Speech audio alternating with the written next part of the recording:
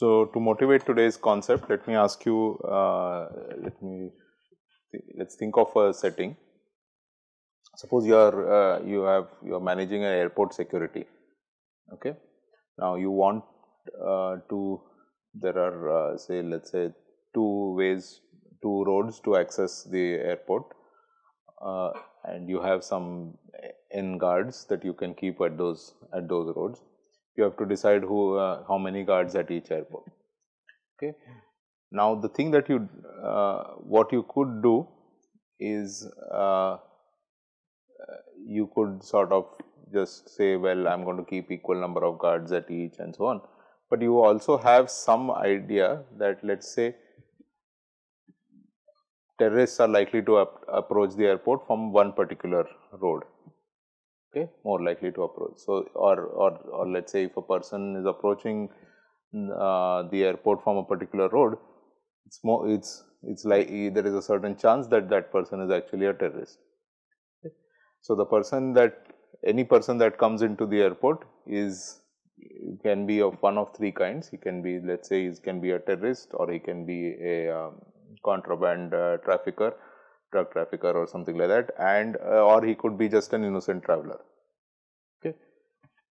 Now, what you do not know is, when you look at the person, you do not know which of these three categories he lies in. Okay. But what you do know is, well, that along this road, here is the chance that this is going to be a terrorist. Here on this road, there's a certain chance that there's some other chance that he's going to be a terrorist, and so on. So, basically, what the essential issue is that you do not know, when you are confronting a particular player, a particular opponent, you do not know whether that person is a terrorist or this or that. Okay. And you have to come up with an allocation strategy for your troops in such a way that works regardless of what the other guy is, right. So, now is this a game of there is clearly some lack of information here, okay, in the sense that you do not know the identity of the person who is coming in, or identity in the sense that you do not know which class he lies in. Is he a terrorist or drug trafficker or an innocent traveler? But the fellow who is coming in, he knows his identity, right. Now, how can we model a game like this in what we have already studied, and whether we can actually model a game, a situation like this in the frameworks that we have already studied. So, the main thing I want to point out is that, see, when we talked of imperfect information so far, what a player did not know is what was happening during gameplay. So, all the ignorance was something to do with what was happening during gameplay. He did not know the exact node you were on, and therefore he did not know he was on, and therefore he did not know, say, let's say, what someone else has acted, or who has acted, and so on and so forth. Those kind of things were. So, it was the ignorance of the player was about stuff that has happened during gameplay, during the time the actions were taken. Okay. Now, this kind of uncertainty, where you do not know the identity of the other player, whether the other player is a terrorist or a drug trafficker or an innocent traveler, this is not this is not an uncertainty during gameplay, right.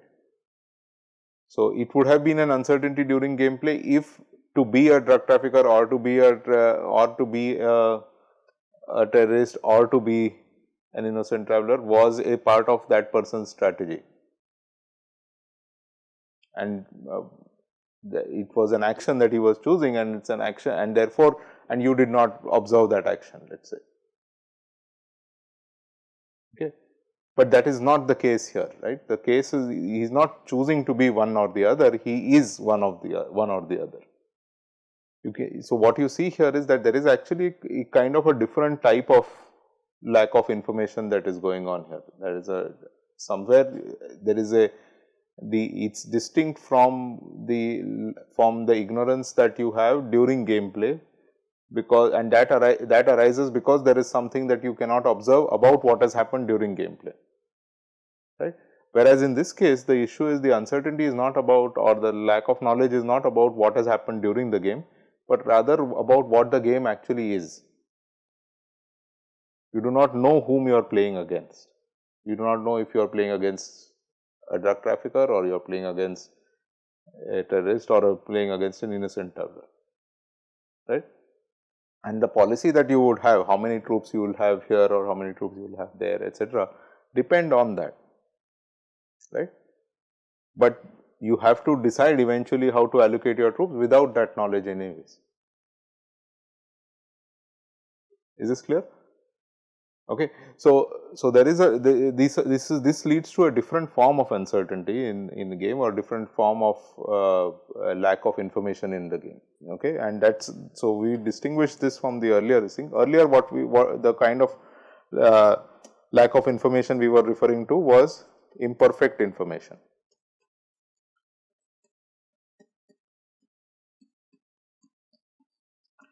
So imperfect information referred to the situation where there was ignorance about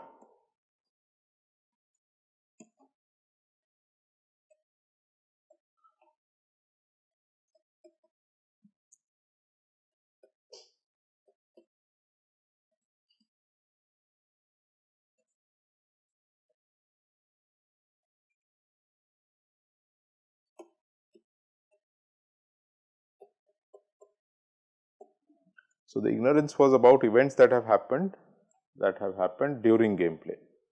Okay. So this the kind of ignorance that I am referring to right now is what is called incomplete information.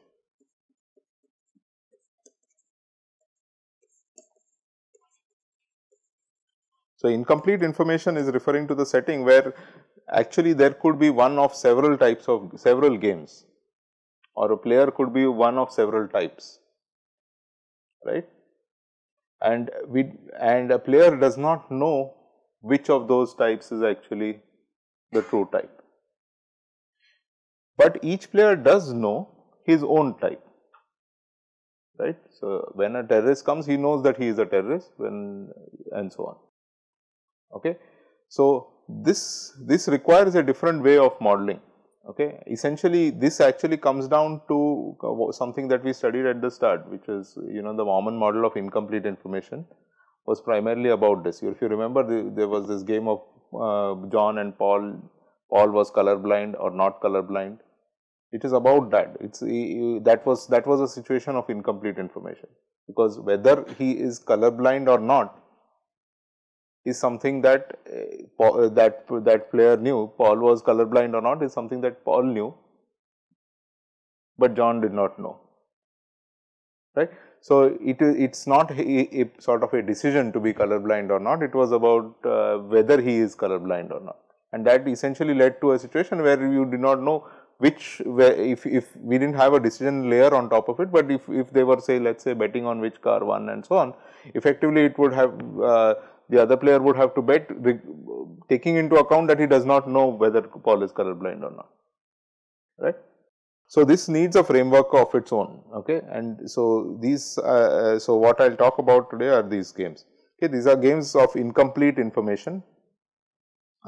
So formally, the way we define this is, you have a set of players, N is a set of players. Okay. Now, each player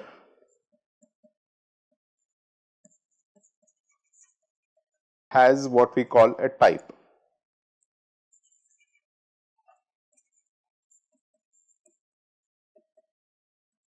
Okay, and let Ti be the set of types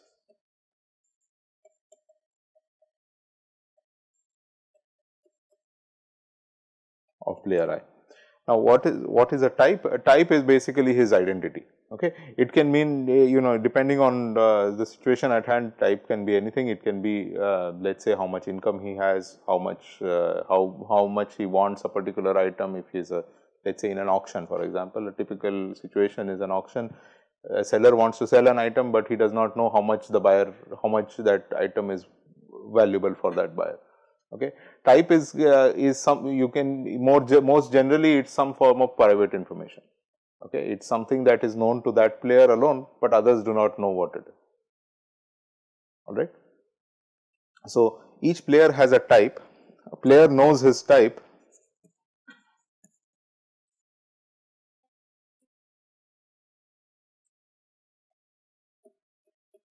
but not the type of others.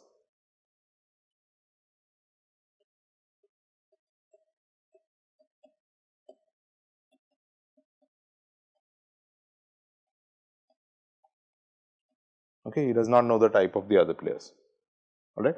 Now, the way the game proceeds is that nature chooses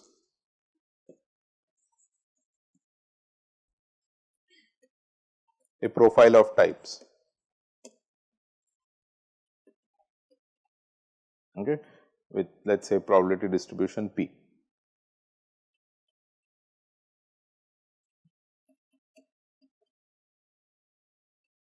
So, nature will choose a profile of types, that means one type for each player with a probability distribution P. This P we will take as common knowledge. Okay, anything that you do, so this P is something that is common knowledge. So, all players agree on the probability with which various types are going to be generated. If there is any asymmetry in this also, then that can be modeled through another, another meta type essentially, on which they disagree again. Okay, on which there is some they do not, which something else that they do not know. Okay, so this probability distribution P and this P is common knowledge. Okay, so how does the game proceed? So nature chooses T1 to Tn, which are the types of all players. Each player gets to see his own type. So P1 sees T1, P2 sees T2, etc., and Pn sees Tn. Okay.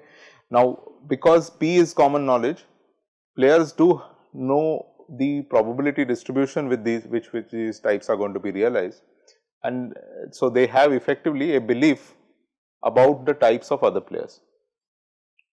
All right. So each player has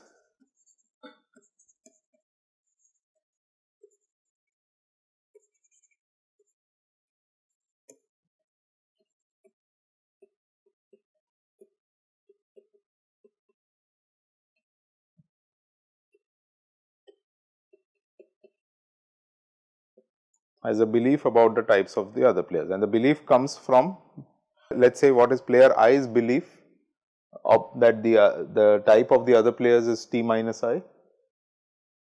So if the answer to this question depends. So if I ask you what is player I's belief that the others are of type T minus I. Now the answer to this question depends on when this belief is being computed. So before the start of the game, before nature distributes the types, okay, or before the profile of types is realized, what is the belief that players have about, what is the belief that player I has about the types of the other players? No, it's still it's P of T minus I, right? This is the probability with which player I would think that the others have types given by T minus I. It's the probability, it's the marginal probability of T minus I. Clear? But then after the type is realized, okay, once nature chooses the types, that means once it defines, okay, who's the who has what talents or who has what endowments or who has what luck or whatever, once the types get realized, okay, what is going to be their belief? Exactly. So this is what we've learned, right? If you have information, what you should be doing is conditioning on that information. So that's what a Bayesian should do. So a player, once he gets the information of his type, his belief now gets updated, right. His belief now is that, well, so this is the, let us say, the ex ante belief.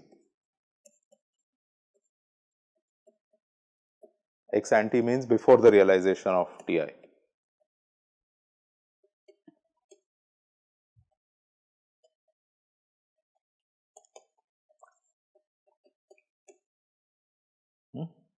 So, before the game starts, this is what we know, this is, it's going to be one of these, but once the types are realized, he still has an uncertainty about the types of others, because he gets to observe only his type, right. So, after seeing his own type, this is going to be the belief, you can say, let us say, exposed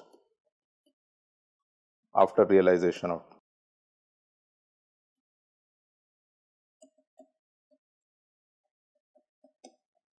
Okay.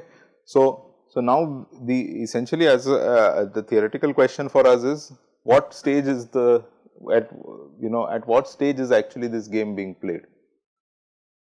Actions are being chosen after the types get realized. Okay, that is correct, and that is understandable.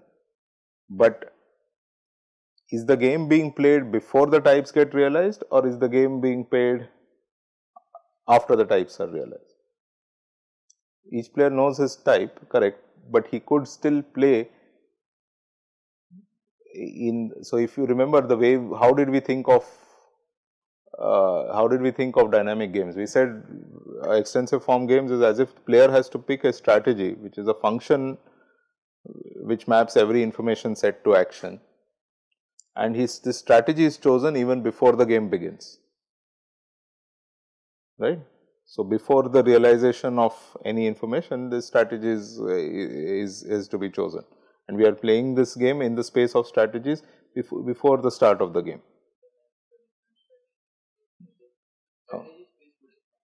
No. So the question is, should I be playing this game before the realization of the types, knowing and come up with a plan for what I would do in each type, or should I be playing this game after the realization of the type? See, the reason this is a slightly tricky question is because in each case your belief is different.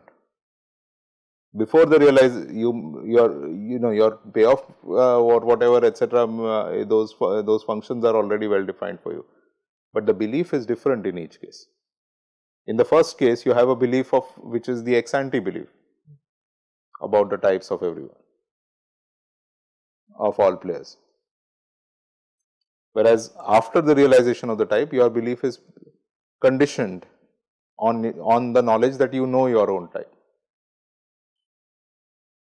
Okay. So, this is not that straightforward a question actually, and in fact, this is one of the main contributions of this line of research that gives, it gives a lot of clarity to this particular thing, to this question. Yeah.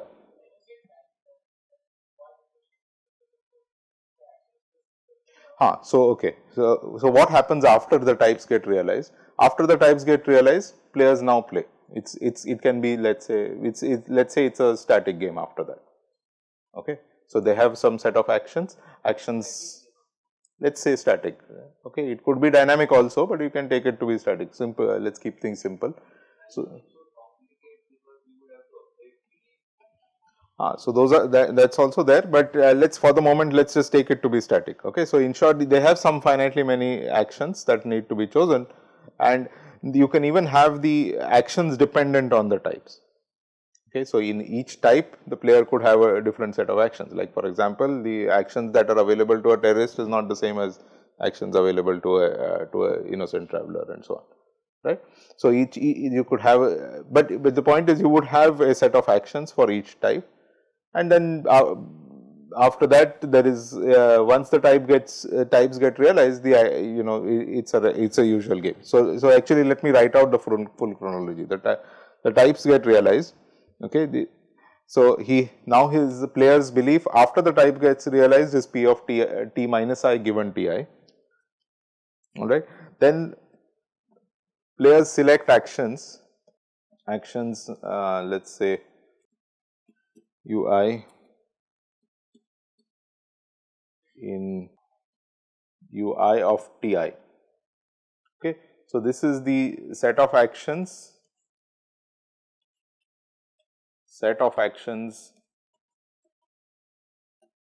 of player I in type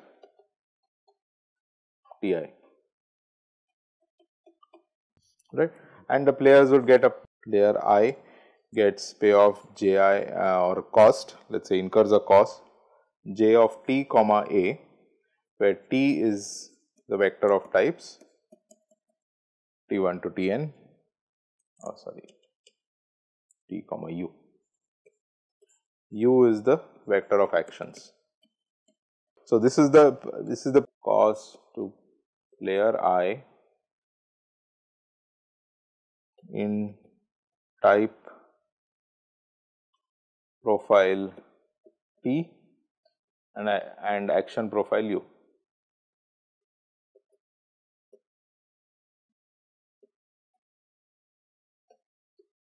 Is this clear? So, if the vector of types is T and they take actions, if the profile of types is T and the profile of actions is U, then this is the payoff that player I gets. Alright. Now, what are the strategies of the player? Well, you can think of the strategies of the player now. For player I is a function gamma I that maps his type to this union of actions overall types, and you have to make sure that you take a feasible action in each this thing, right. So, you have to gamma I of Ti has to belong to ui of Ti for all I. So, every time, so he has to take an action from what is available. Alright, we can even allow randomization. So, let us take a behavioral strategy B, where he chooses an action ui in type Ti. This is going to be a probability distribution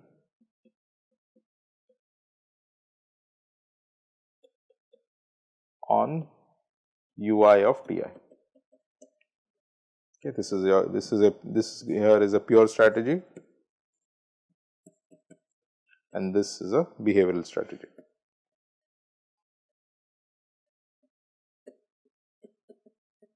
So, you can see here that is once I write this out in this way, it is there is a sort of resemblance emerging with games of imperfect information. It is as if the type is the information set of the player.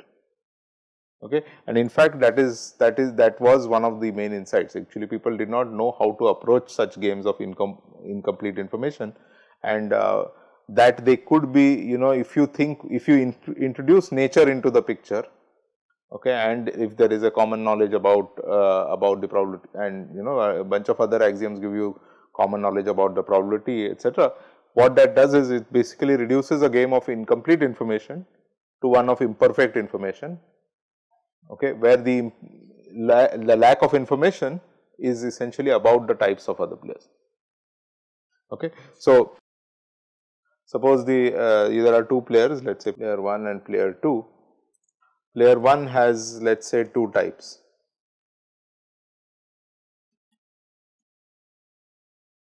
Okay, I am going to write them as 1, 1, 1 and 1, 2, and player 2 has only one type. Okay. And let us say these types 1 and 2 get decided with probability half each. Okay. So, probability of I1 1 comma 2 is half, probability of 1 2 comma 2 is also half.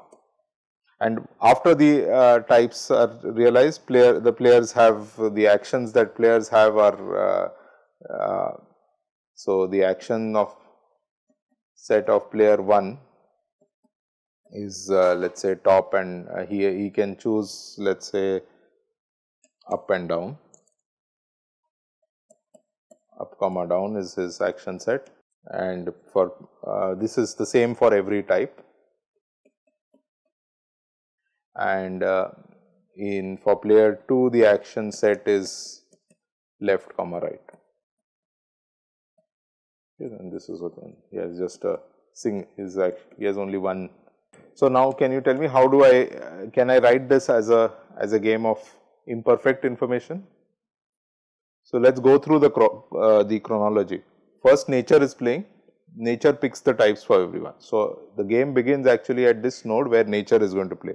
We'll denote nature by a player 0. Okay. So nature picks a type profile. How many type profiles are there? There are 2 possible type profiles, right? 1 1 1, 1 1 and 2, and 1 2 and 2. Okay. So one profile is this, which is 1 1 and 2. This is one type profile. The other is that there is 1 2 comma 2. Okay. Now player 1 each player gets to observe his own type. So now after this the game is let us say a static game. Okay, I won't write out the matrix and all that, but the game is a static game. So now so let us say player 1 is playing here. So player 1 had 2 choices, up and down, and after that player 2 has 2 choices, left and right.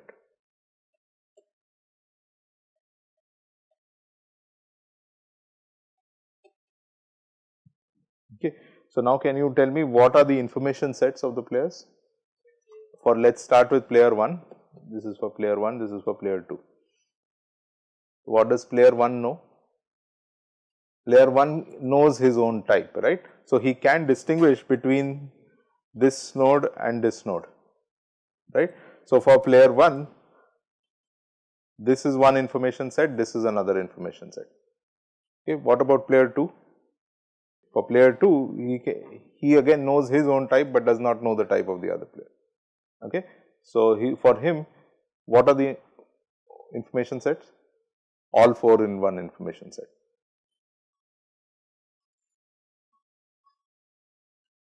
Is this clear? Now, why are all 4 in the same information set? So because there are 2 reasons here. One is that he cannot see. This is because player 2, okay, cannot distinguish between the types of player 1. Okay, that is one. Second is he cannot observe. I assume that the game is static after the types get realized. So he cannot distinguish between the actions of player 1. Okay. Now suppose if he could distinguish between the actions, okay, let us say he could tell whether the player 1 has played up or down, then what would be the information set?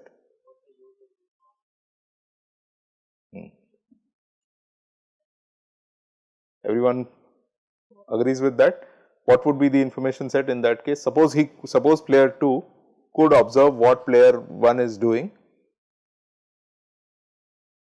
but does not know the type of player 1. So then what could I put in? Tell me what I should put in which. So both the U's would be in one information set. So this would be one information set, and both the D's would be in one information set. Is this clear? Still he does not know the type of the player, but he does observe the action. He does not know the type of player 1, but he does observe his action. Is this clear? Okay. So this is the sort of game of incomplete information. These are also popularly known as Bayesian games. Okay. So there is the term used for them called Bayesian games, and the reason for that will become clear soon.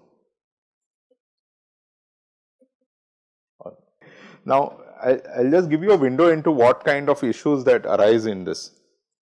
See, for example, suppose you are in this situation like we have here. Player can observe the action, but he doesn't know what the type of the player is, right? So just imagine a security situation. You can observe someone's actions. You can observe that, okay, this is what he did, this is what he reported to me, this is what he ticked on the form, etc., etc. The question then for the security officer is, he wants to know what is the type, right? He wants to know from there, from the reported whatever actions he can observe, from there he wants to know what the type of the other player is.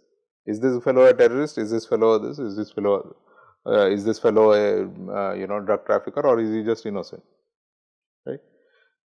And from the point of view of the terrorist, the problem is that what kind of actions should I take that do not reveal my type, right? I should so the terrorist would always want to take an action that makes him no different from the innocent traveler, makes him look no different from the innocent traveler. The innocent traveler would want to take an action that confirms him as an innocent traveler. Okay, so you can see there is a very interesting soup here of decision making and information that is both going on here, because the kind of action that you take reveals something about what you know, right? It reveals something. In this case, what you know means what you know in terms of your information set. What type were you born with? Okay, so actually there are very interesting questions that come up exactly because of this, that what so now the challenge in some sense for this for the security protocol is to come up with a protocol that distinguishes between the types as finely as possible, so that can you get players to take actions that will eventually reveal some signature about their type. Is it clear? Okay. So, we will come to all of this subsequently as we build through this, because this is essentially it becomes goes into the into more and more into information and into games and in, the informational aspects of games. Okay. All right. So, okay. So, all right. So, now let us come back to our this thing. So, players select actions, these are the payoffs that they get, and these are the strategies that you need to take. Okay. So, now let us write out the payoffs. As I said, there are two stages at which we can describe the game. All right. So, first let us write out the payoff after all the types are realized. Okay, there is a payoff that's we have a cost function here, which is a function of the types and the actions. All right. Now, and we have allowed for players to choose their actions randomly, do randomization as a behavioral strategy. Okay, so now let's write out first this thing, which is this is ji of b given t. So this is b1 action u1 given t1 all the way bn action un given tn. Okay. So this here this is the randomization that occurs due to the random choice of the action, due to the players randomizing. Okay, there is no natural randomization here from nature. This is a type profile has been realized, players are playing randomly, and that randomization is results in this is the expectation that is due to over that randomization. Okay, so I should be summing up here over all these UIs. Okay, each UI in capital UI of Ti, and for all I in for all I in n. Clear?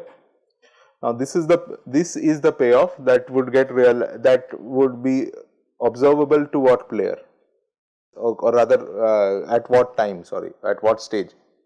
So this is the payoff for player I. When does player I get to see this payoff? So nature has chosen the type, players see their own types, then take their actions.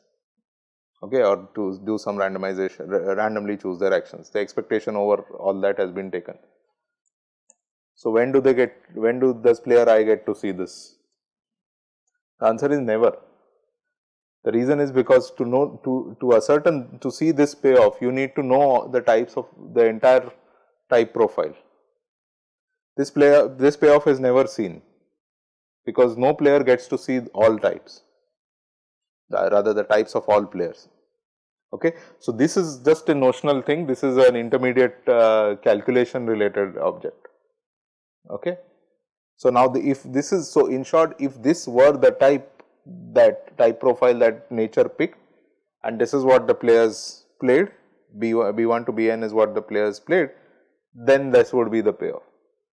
Alright. Now, so now you can average over what the nature would pick and say, well, take expectation of the above. So, that is this.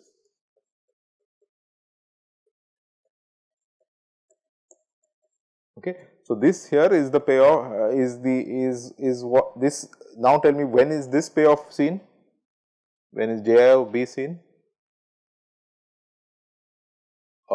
Sorry, where, yeah, this is P of T, what am I written? Yeah. So, when is this payoff seen?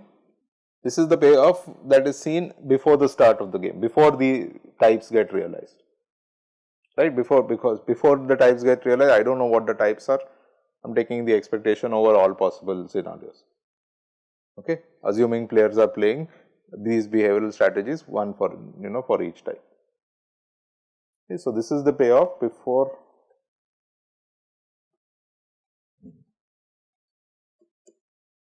the types are realized.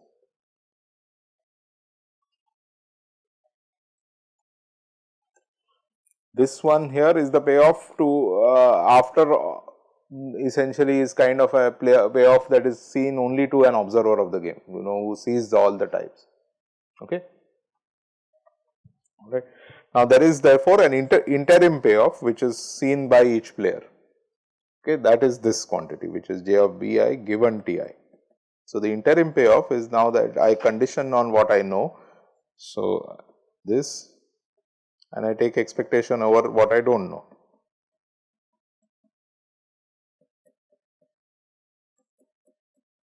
Okay. And what is P of T minus I given Ti? Well, this is P of T divided by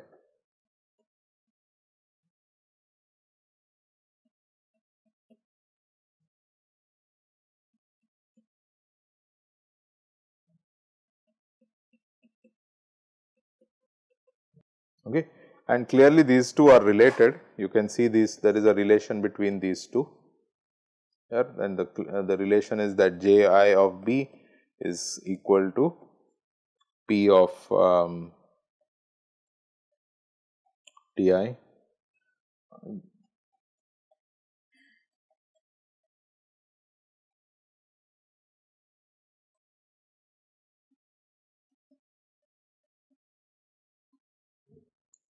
fine, alright. So, actually, so in the theory of these kind of games of incomplete information, the basic question one has to ask is where are we analyzing the game.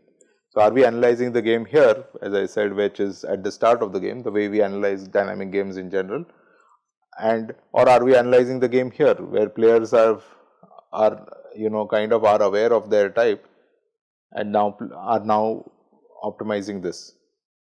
Okay, this is the cost or payoff that they are faced with, and essentially this is a question of some form of delayed commitment. Where is that? Yeah. T is Ti comma T minus I. Ti comma T minus I.